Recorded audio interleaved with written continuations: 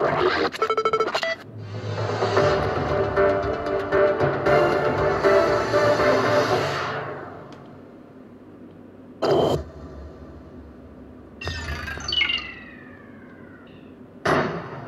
telling me you built a time machine out of a DeLorean? There's no DeLorean necessary to go back in time, just a podium. President Barack Obama making statements Monday about creating infrastructure banks, statements that have echoes of the past. But could we imagine a project where we're rebuilding roads and bridges and ports and schools and broadband lines and smart grids and taking all those construction workers and putting them to work right now? Actually, I can imagine such a plan, and I don't even have to take a DeLorean to 88 miles per hour. It was the 2009 stimulus bill that spent over $800 billion, and according to the Congressional Budget Office, only ended up employing about 3.6 million people. That's a cost of over $228,000 per job, but at the time, it was heavily touted. We intend to double our capacity to generate renewable energy while redoubling our efforts to use energy more efficiently. We will rebuild crumbling roads and retrofit aging transit systems and renovate 10,000 schools for our children. It does sound familiar, doesn't it? For CNSnews.com, I'm Eric. Hello everyone, welcome to Global Government News. Today is Tuesday, July 12th, 2011, and I'm Darko. Welcome everyone to this news bulletin for today. My website is www.ggnonline.com. That's www.ggnonline.com. DDarko2012 is my YouTube channel, so go out there and check that out. This is a poll. I have a new poll up after this video. I just wanted to leave it up here so I can throw it into this first news video just to show the results because there is some news on Gaddafi's possible exit here today. How do you think the situation in Libya will end, and the final results where Gaddafi will remain the leader and Libya will remain a sovereign nation at 35%, but 45% of the voters say Gaddafi will either step down or be assassinated and Libya will lose its sovereignty, and so far that's what it looks like it's going to be. The third was of course not sure, and I was a little unsure myself, but I kind of leaned towards Gaddafi will step down or be assassinated, and that's the news out today is saying that he's on his way out pretty much. He's ready to go. So I don't know if that's propaganda like Venezuela and Chavez dying on the death table as he was going through some surgery and that. But either way, you can check me out on Facebook here, Network Blogs. Alright, I'm going to start off here with the economy as usual, and I have a lot of news to get to, so I'm going to keep flying here. Go through and check them out if you're a new viewer. I usually post the links in YouTube's video description. It says here, Europe and tech push Wall Street to third day of losses. Stocks closed lower for a third straight day on Tuesday as Europe's fiscal woes and a weak start to tech earnings gave investors little reason to buy even after the recent losses. Then Chinese news. China stocks fall 1.72% on Tuesday. Then we have Treasurys rise on Ireland's downgrade. It says here, worries about the Eurozone's debt troubles were stirred again, or fear-mongering by the international lenders, again by the downgrade of Ireland's credit rating Tuesday, pushing up prices of safe haven Treasury bonds. Moody's slashed Ireland's rating to junk status, raising concerns that some other Eurozone countries could risk being cut in coming weeks. And this is, this is just really sad to watch because this is the infrastructure that was set up by the same people that are going to be there with open arms trying to help these countries, as they say. Chinese forex reserves hit nearly 3.2 trillion U.S. dollars. China's foreign exchange reserves rose 30.3% year on year to hit 3.19 trillion U.S. dollars by the end of June, the People's Bank of China, or the central bank, said on Tuesday. Next up, we're going to go into commodities briefly. They're still moving upwards. And looking here at Brent crude, it's at $117, down a tad. Gas oil futures up $1.25. And heating oil is down $2.24. Natural gas looks like it's up a little bit. Gasoline again. Moving down to agriculture, most of them were up, except for cotton, which was down $4.49. And coffee was also down, but all of the rest of them were up, including wheat futures, which were up $32 and $21. Moving on to metals, copper was $430 $38.60, up $1.80. Gold at $1,568, up $18.80. And then silver up about 42 cents at $36. Silver's pretty much been staying at around the same amount.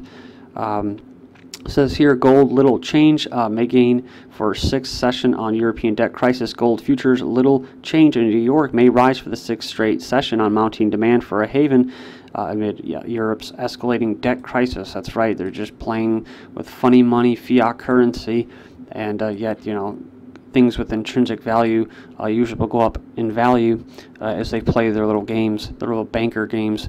China's gold output up nearly 3.7% from January to May. China's gold output for the first 5 months of this year rose 3.67% year on end to hit 132 metric tons, according to statistics released on Tuesday by the Ministry of Industry and Information Technology. Okay, oil, a little more news on oil here as soon as it comes up. Oil rises on weaker dollar. Technicals, oil rose on Tuesday, shaking off 2 days of losses to turn positive on a weaker dollar and supportive technicals. Netflix, you may be interested in some of this news. Says here, Netflix boosts DVD streaming prices by 60%.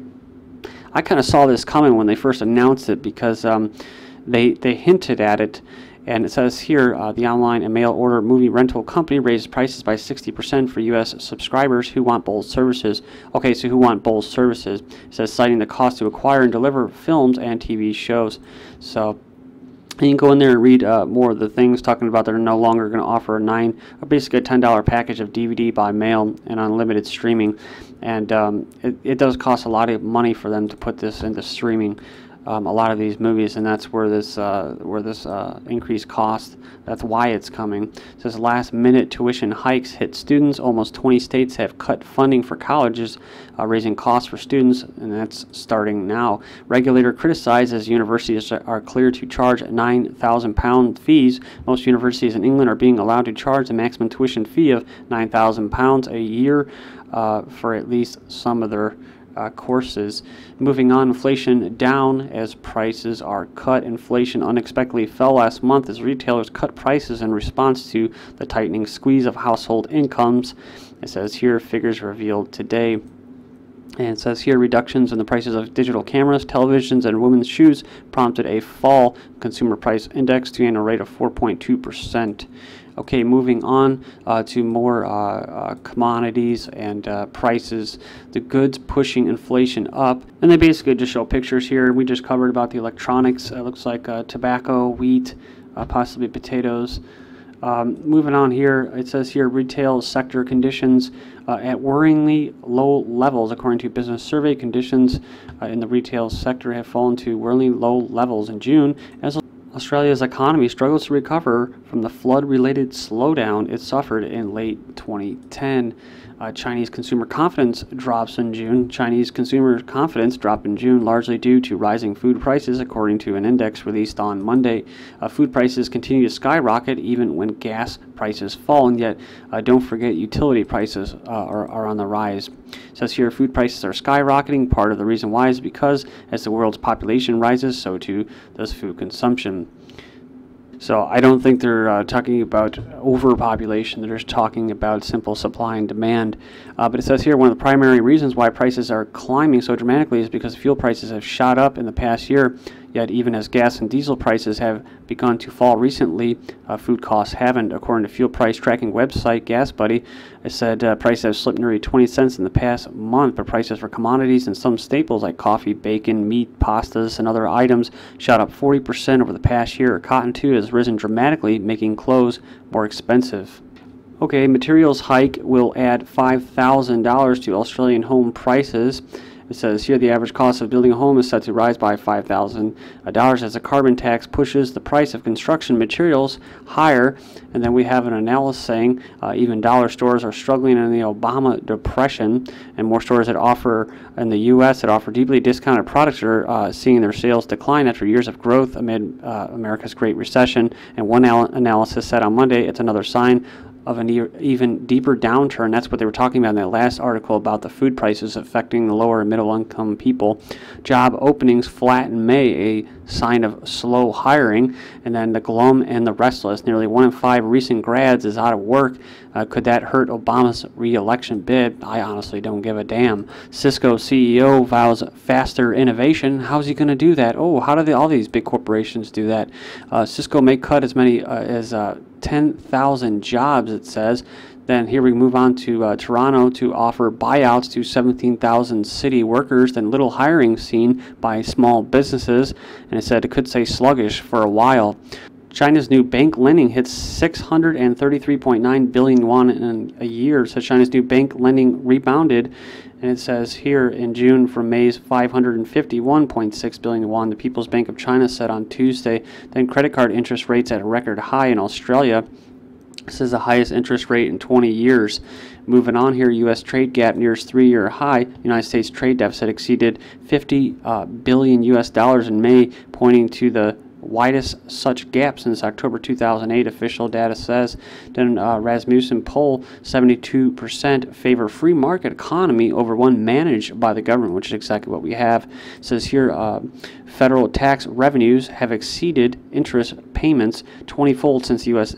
Hit debt limit. And go in there and check that out. Obama, no quick fix for economy, and the only fix that he has is to have the government intervene. Says here, Obama says he cannot guarantee Social Security checks will go out on August. And talking about agreeing on reducing the deficit, whether they're going to raise taxes on the rich, and this is all class warfare. This is all bullshit, and this is how it's made to. This is how it's made to be. Basically, to pit people off against each other, different classes. The fact of the matter is, they don't have to do all that raising the debt ceiling and all that. All they have to do is reduce spending and stop the goddamn wars. You know, I think that's going to cost most of the money, but that's not the purpose. The purpose is to use the poor and bribe them to keep electing a-holes like this. Excuse my my French here, but that's basically what it is. And so yeah, he's going to play games with the poor and stuff like that. It says, will the economy crash when government checks run out? And no, of course it won't. The economy is when people just trade. That's all it is. You don't need a government in order for economy to exist. And actually, it'll thrive without the government intervening. Fed minutes, some ready to ease if recovery lags, said they're talking about another stimulus. And Geithner wants debt limit deal by next week. Why? Because he's mulling to quit after the debt debate. So he's going to, like I said, jump ship. Minnesota shut down, longest in recent history, no new talks.